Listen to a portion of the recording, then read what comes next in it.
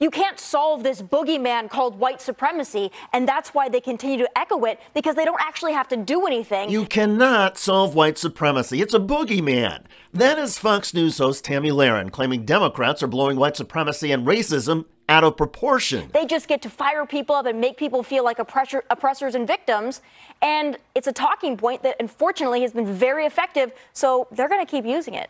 That guy on the left, Joey Jones, is a Marine Corps vet who's about to shame Lahren. White supremacy is not a good thing. I'm all for attacking it where it exists. And where it existed just hours before the show was on the Mall in Washington, D.C.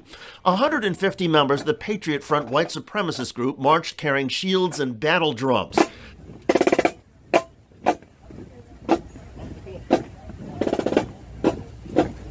They were escorted by police to separate them from a counter-protest. The Patriot Front has made appearances across the United States, and police tracking data shows white supremacist, racist, and anti-Semitic violence in America is on the rise. And yet, there was Tomi Lahren insisting the hatred has been made up by Democrats.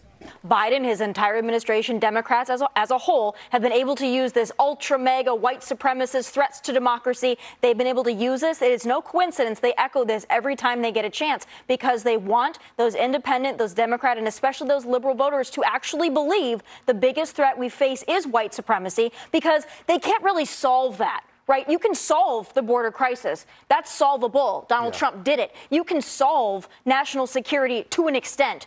You can't solve this boogeyman called white supremacy. Did you notice how she put boogeyman in quotes? Well, for the record, boogeyman is defined as an imaginary monster used to frighten children. So Lahren sees white supremacy as imaginary, and she sees the children as American voters who are being frightened by white supremacism. Amazing.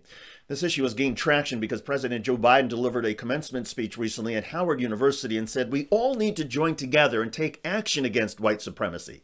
Stand up against the poison of white supremacy, as I did my inaugural address, to single out as the most dangerous terrorist threat to our homeland is white supremacy. Homeland Security Mayorkas followed up President Biden's remarks with this. In the terrorism context, domestic violent extremism is our greatest threat right now. Individuals driven to violence because of ideologies of hate. Regrettably, we have seen a rise in white supremacy. Body count for lone wolf terrorists in this country is higher right now than it's been a long time, and I am for anything to help with that and to have those discussions. Kudos to Fox host Joey Jones for his honesty and willingness to stand up to Tomi Lahren. It may not help his career at Fox, though, given headlines like this. Fox co-host runs over Tomi Lahren after she implies Biden is blowing white supremacy crisis out of proportion. It is fine to debate whether white supremacy is the most dangerous threat to our homeland. I appreciate the argument that maybe Chinese-made fentanyl is killing more Americans and thus more dangerous, although, in my view, fentanyl is not a terrorism threat per se. However, to claim that white supremacism, white nationalism, and racism are part of a fictional boogeyman fabricated by the Biden administration for political purposes, that is absolute nonsense, and Tomi Lahren ought to be ashamed of herself. Of course, self-shame is usually never found among the most popular hosts at Fox News. Their priority is to appeal to the right-wing audience and dismiss any evidence that the right wing traffics in hate. In any case, another day, another absurd claim on Fox News. Meanwhile, the white supremacist-driven mass shootings keep coming.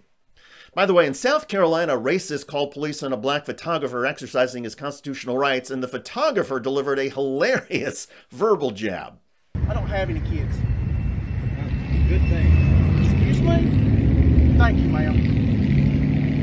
Good thing what? Good thing I don't have any kids? You got something funny to say about me not having any kids? I just said it. Once the police arrived, the racist got a surprise. Check out that video at the link below. I'm David Shuster. Thanks for joining us.